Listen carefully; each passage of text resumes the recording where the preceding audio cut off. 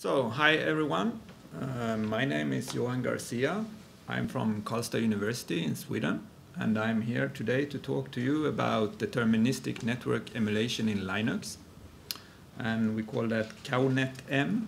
So we have worked a bit previously with deterministic network emulation, but that has been in FreeBSD. And now we are looking to move that functionality also to Linux. So this is the outline of my talk today. I will first just describe what we mean by deterministic network emulation. I will provide some use case examples to show you why we consider it to be useful. I will discuss the system design, give you a short demo of the functionality, discuss some open issues, and conclude with how we view the way forward and some closing remarks. So, deterministic network emulation. With that, we mean emulation that allows the experiment not only to generate various effects, but to place these effects at precisely controlled places in space or time.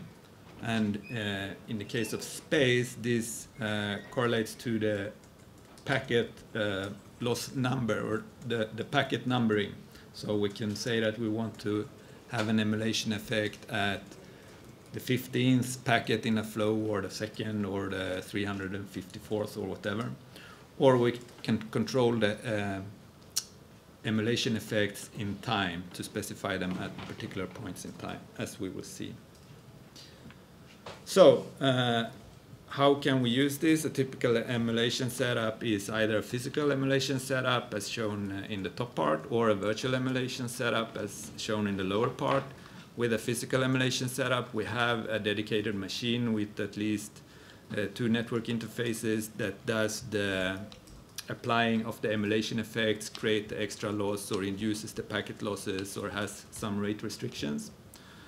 So that is one way of doing it. Alternatively, we can use a virtual emulation setup, and we do everything inside one computer. We have the receiver and the sender, and we have some type of network between these, and that network can be more or less complicated and can be realized with virtual machines or with network namespaces, for example.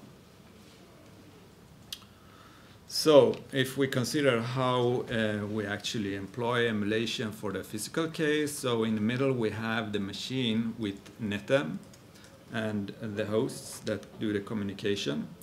So, to use Netdev as it stands today, we use TC to configure the emulation effects that we want to apply, be that packet loss rate, or delay, or rate restrictions, or duplications. So that is how it is done today. With TC, we can also specify the use of a particular delay distribution file if we want our packet losses to have some particular distribution, like normal distribution or Pareto distribution or something like that.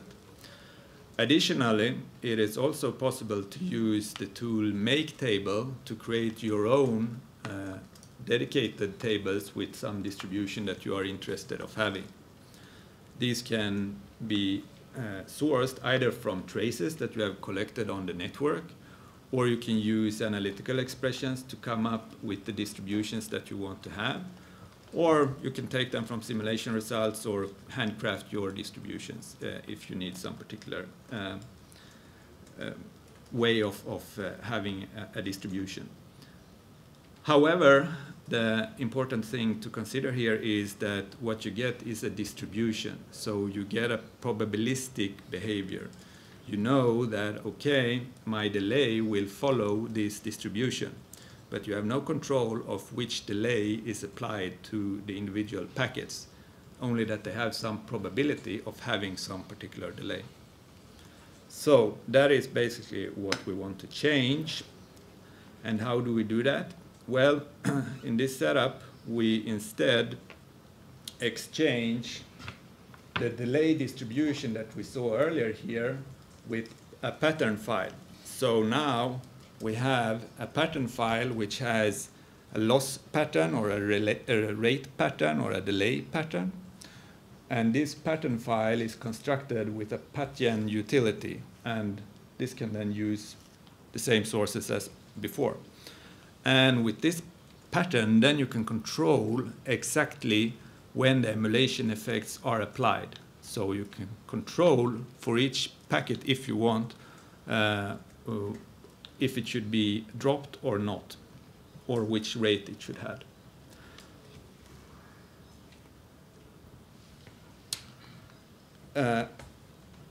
The KauNetEm framework allows us to control it in two different dimensions, as I mentioned earlier. These are data-driven mode and time-driven mode.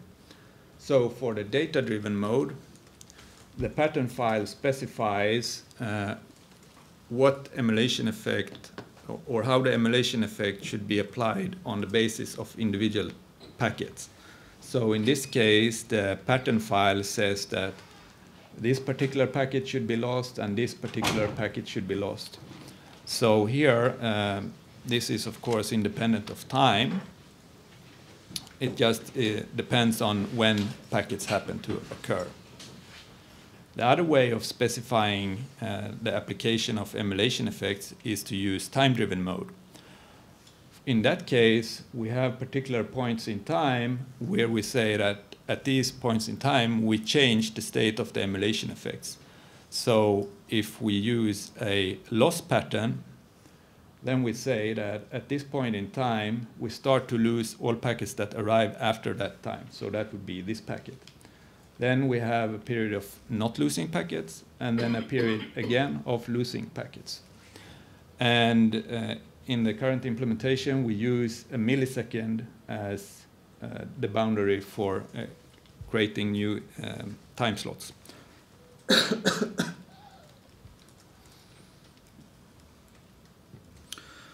So this allows quite some flexibility. However, it is not possible to have both of these running at the same time. So either you have data-driven mode or you have time-driven mode. So what emulation effects can we apply? Well, this is a list of the emulation effects that are currently implemented. So we can control packet losses, and that can be either data-driven or time-driven. We can control the addition of delay, and we can do that in data-driven or time-driven mode. The same applies for changes to the rate. We have the functionality to insert bit errors, and that is only possible to do in the data-driven mode. And the bit error functionality is done in such a way that you can specify which pattern should have a bit error, and you can also specify which bit in that packet should be flipped.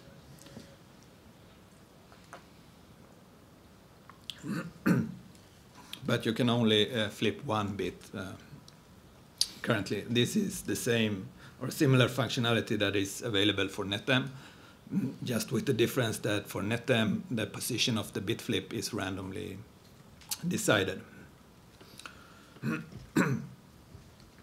So we also have the application capabilities that is also coming from NetDev, and this can be controlled in a data-driven or time-driven fashion. Reordering can also be controlled, and we can specify the amount of reordering that we want to have. And finally, we have trigger patterns. So this is some functionality that is not available in regular NetDev. And the idea with trigger pattern is that it's a mechanism to allow the generation of like cross-layer signaling. So what happens here, if you have a trigger pattern, is that the emulator will generate a UDP packet and send that to a particular IP address. And on that IP address, your application can listen. And we have an adaptation layer that then makes the semantic interpretation of this. And one example where this can be useful can be, for example, in delay-tolerant networking, where you would like to emulate some link layer signaling that now you have some connectivity, so you should start your transmissions. So this can be realized with trigger patterns, and we intend to implement this in the data-driven way and possibly also for a time-driven mode.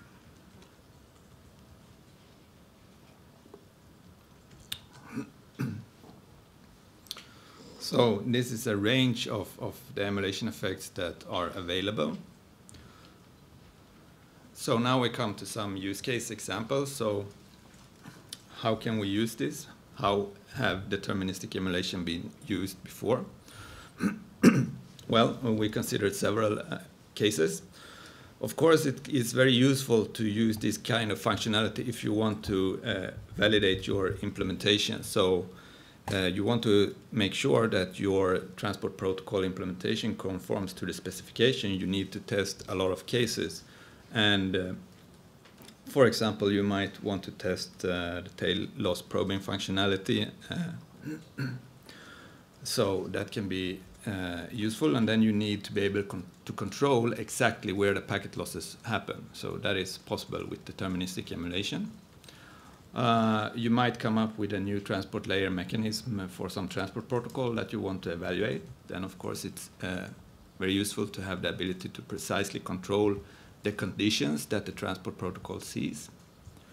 You can also evaluate various applications and see how they work under different conditions, and where you can deterministically recreate these conditions with a high level of control. So, for example, if you are considering some VoIP application performance, then you can create traces that add amounts of jitters, not in a random way, but in a deterministic way. And as a general observation, we can see that when you do evaluations, it's good to try to control what you can, and then you randomize the rest. So with deterministic network emulation, this allows you to control slightly more than is possible without deterministic network emulation. And that can be a good thing. And one illustration of this is what we see here. So this is an evaluation of how much impact changes of the initial window of TCP has for some particular bandwidth and delay. And what we see on the y-axis is the flow completion time for a fairly short flow. And on the x-axis is a number of replications, so 30 replications. And here we had also losses when we ran these experiments. And of course, the results is highly dependent on whether or not we happen to have a packet loss for each particular replication. So when we have a packet loss, we get very high values. And we run this over an emulated link where the losses are inserted randomly. So we don't have any control over that, which means that when we make a run with one setting, we may get a loss or we may not get a loss. And then we change the setting to another configuration and run the experiment again. And then we may get a loss or may not get a loss. We can only specify a particular loss rate for the link. So this is the way it is done if you don't have deterministic emulation. An alternative approach is, instead of having random losses, we generate loss patterns. So we generate 30 patterns because we have 30 replications. And in these patterns, we randomly place losses. And then we apply the same pattern for both different configuration options. And if you do that, then the results look like this. So here we see that there's somewhat more tighter coupling to the behavior. So in this case, the pattern has a loss at some particular position, so we get an increase in the flow completion time for both configurations. In some cases, there is a difference that is due to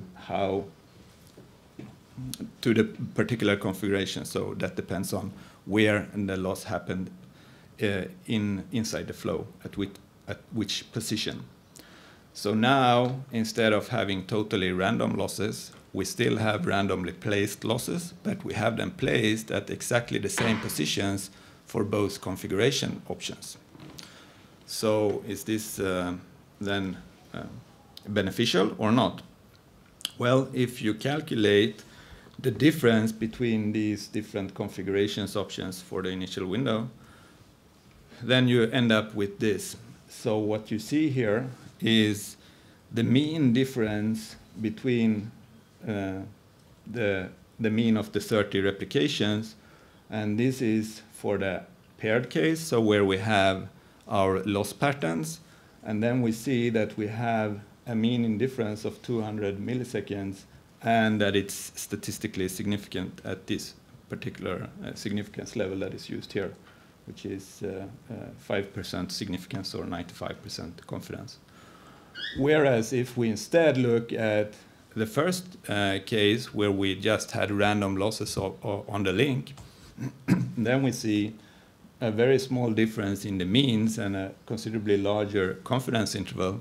And of course, this is because the effect of the random packet losses is confounding the effect of the parameter change that we are examining. So this is an illustration to show that using patterns can provide an increased statistical strength if you are evaluating some particular parameter change. Over here, we see the results for another configuration setup with a much higher delay. And here, of course, we see an effect for both approaches, deterministic or non-deterministic losses, but for the non-deterministic losses, the confidence interval is quite a bit larger. So this is one illustration of how pattern-based control can be useful in the evaluation. So here we have another illustration. What is done here is that we have a flow of 21 packets and we want to transmit it. And now, instead of having the losses placed randomly, we place a loss at each position in the flow. So, and then we measure the transmission time of the flow. And of course, we see that if we lose the very first packet, then we have a much higher transmission time because we need to make a timeout for the SYN, which takes quite a bit of longer time.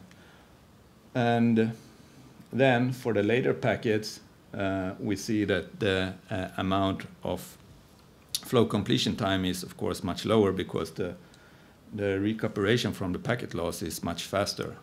And then in the end, we see that, okay, in this case, we are examining if you change the value of the early retransmit parameter in the Linux syscontrol, what actually happens in the end. And we see that if you turn off the tail loss probe and early retransmit mechanisms, then if you happen to have a loss at the end of a TCP flow, then the flow completion time will take a considerable hit. Whereas if you have the TLP and the ER turned on, then it works quite a bit better, and it's just for the final packet that you will have an extra delay. So this is one way to validate that the behavior that you expect from a transport protocol is actually occurring. So now I'll cover a little bit about the KauNet system design. So as we saw earlier, we have TC to do the pattern loading, and we have Patyan to do the pattern creation. This is done in user space. And we have added, as you can see, the orange part here is stuff that is NetDev and KauNet joint, and red part is just KauNetEm. So pattern and table management, is reusing part of the functionality from the loading of the distribution table, so we didn't have to do all that from scratch. However, we did the pattern decoding and forwarding because we have to represent the amount of rate that we want to have, or what particular level of losses that we want to have.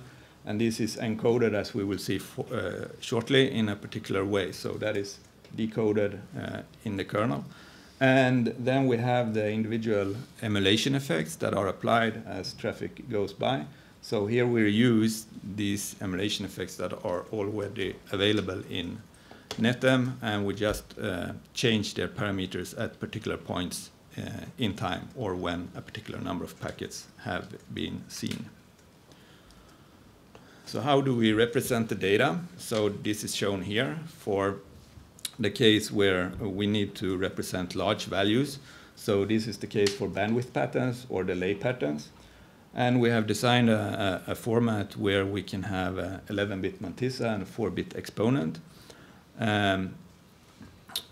if we have a value. And if we instead want to specify, okay, how long is it until we should change the value the next time. So if we want to say that, okay, after 1,000 packets, we should set a new value, then we specify the run length value here, and then we specify a new value here. And the interpretation is, of course, controlled by the flag value over there. So with this particular way of representing the data, we can represent rates from 0 bits per second up to 2 petabits per second. So hopefully this should hold out for some while in the future. Also with delays, we can represent them to the order of years, so that shouldn't be a problem. However, you could think about, okay, only using 11 bits for the mantissa, what will that do to the accuracy that you can achieve? So in fact, that shouldn't be any major problem, as we can see here. So this shows the representation error for a range of values between 1 and 10. So if you want to specify that, okay, I need to have a rate of 20.57 megabits per second, that cannot be represented exactly. Instead, that will have to be rounded up, in this case to 20.5. So then we are just here. So in this case, the worst case inefficiency in the representation is around 0.25%, and we consider that to be quite acceptable, given that the emulation framework in itself has some level of inaccuracy. And again, this is only if you have these very uneven numbers. So of course, if you need to have like 2, 3, 4, or 20, something like that, then that is without any representation error at all. Okay, so looking at the other ways of representing data, we can see that if we have packet data, we just have a run length value to control when the packet loss should be applied. And something to note here is that due to how the patterns are loaded into the kernel with TC currently, there's a limit on 16 kilobytes for the patterns, which means that we can only have a restricted number of packet losses. So in this example, if we have a 0.1% packet loss rate at 100 megabytes per second, then we can run for 24 minutes before we exhaust the pattern. We can also represent integers for reordering, bit errors, and these trigger patterns that I mentioned, and that is done in a similar way to the float representation. So what did we need to do to implement this? Well, it turned out that we didn't need to change a lot of code inside the kernel. In this case, we start by looking at the user code extensions, and for TC, we just added some code to do the loading and transfer of the patterns. And then we have the patchen utility, which takes care of generating these encoded patterns, I/O related to that. And this is the some of the comments that can be used with pattern. So we specify which type of pattern we should generate, and we can specify a list of values directly on the command line or read them from a file. And there are some particular options for packet losses. So we can set here the fraction of packet losses that we want to have, so 0.5% or 0.2% or whatever. Or alternatively, we can say how many losses do we want to have for this particular pattern. So we say that, okay, we generate a pattern that is covering 1,000 packets, and we want to make sure that there are exactly 2 losses for these 1,000 packets, but the losses can be randomly placed. So is there really a difference between specifying a 0.2 packet loss probability or specifying that you should have 2 losses per 1,000 packets? Well, it turns out that yes, there is quite a bit of a difference. So for the case where you specify the packet loss probability, then in fact what you will get is something that looks like this. So for a given 1,000 packet flow with a 0.2 loss probability, then on average, you should get 2 losses because you have 0.2% over 1,000 packets. But for any individual flow, the probability of the number of losses that flow sees is shown here. So in fact, it's almost as probable that you will get just 1 loss as the case where you get 2 losses. And it's also the case that approximately 1 in 7 of the flows which has this specification will not see any packet loss at all. And of course, if you are trying to evaluate the behavior when packet losses occur, if no packet losses occur, then what are you actually evaluating? So of course, alternatively, we can specify that, okay, for a particular pattern size, we say that there should be 2 losses, and then you know that in 100% of the cases, there will be 2 losses. So then you know what you are actually evaluating. Okay, so scheduling, we had to do some work on that, and the NetDev itself, of course, we did some modifications. So just some brief demonstration.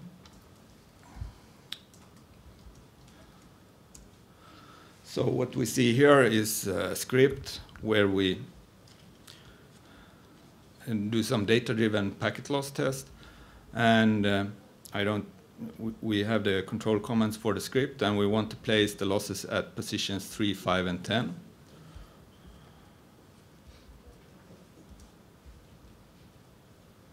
And when we run that, well, as we expected, we have lost the packets at position 3, 5, and 10. Another example is where we can have a reordering. So here we specify that packet number 2 should be reordered 5 places, and packet number 3 should be reordered 1 place.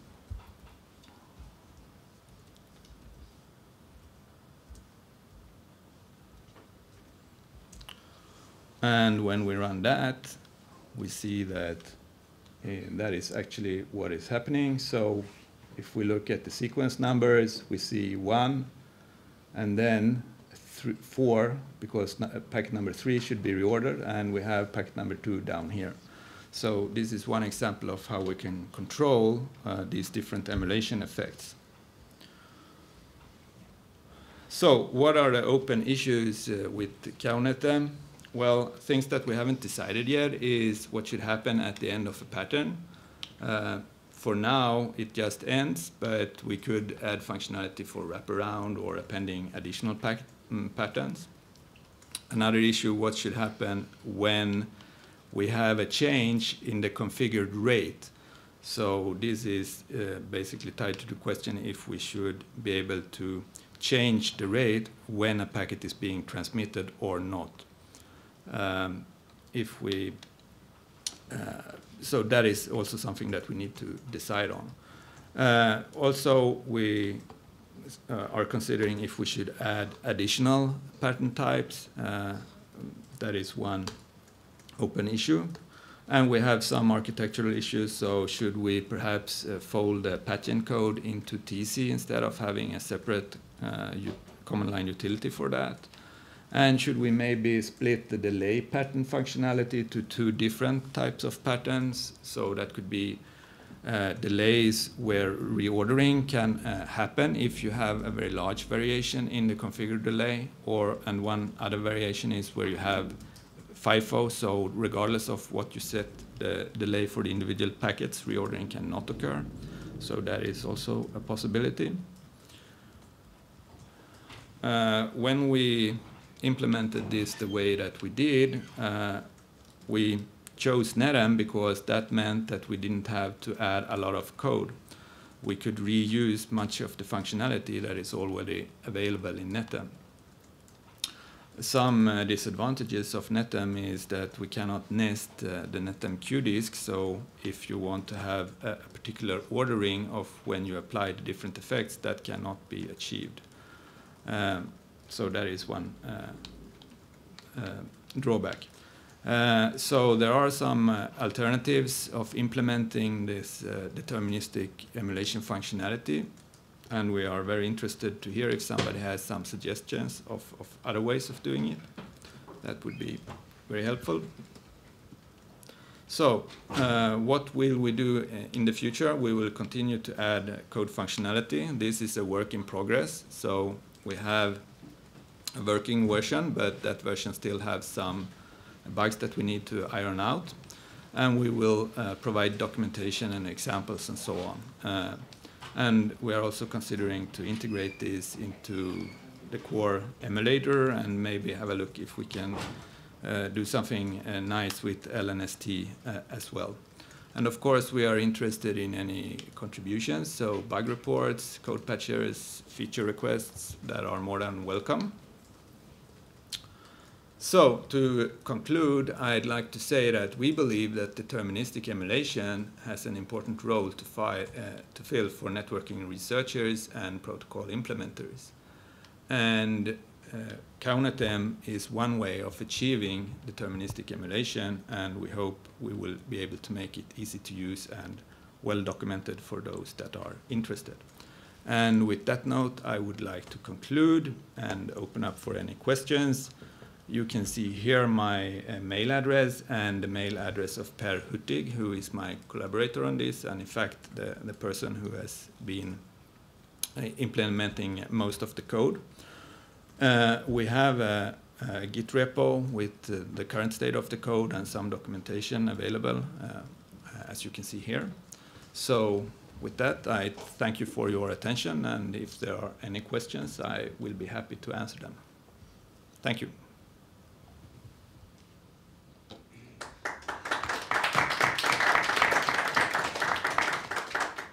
What happens if you aggressively inject traffic to the NetDev node, and if this traffic exceeds the capacity of the computation, are you able to guarantee the determinicity?